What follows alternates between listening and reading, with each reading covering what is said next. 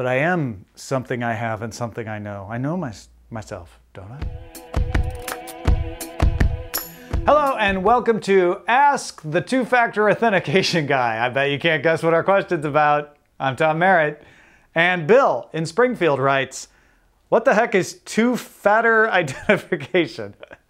That could be something else. But I'm pretty sure it's a typo, and he means two-factor identification and actually means two-factor authentication, which is what we are always requiring, if possible, and recommending companies implement to keep you secure. Two-factor authentication is generally defined as something you have and something you know. The something you know is your password, right?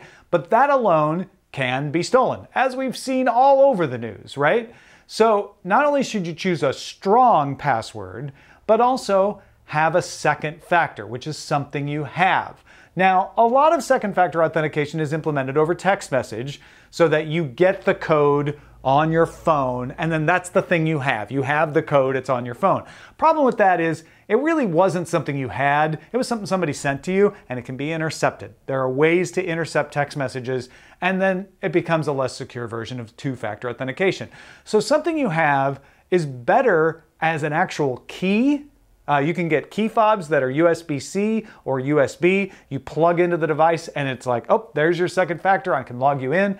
Or it can be an authenticator app. There's an authenticator app from Authy. There's one from Google Authenticator. LastPass has one.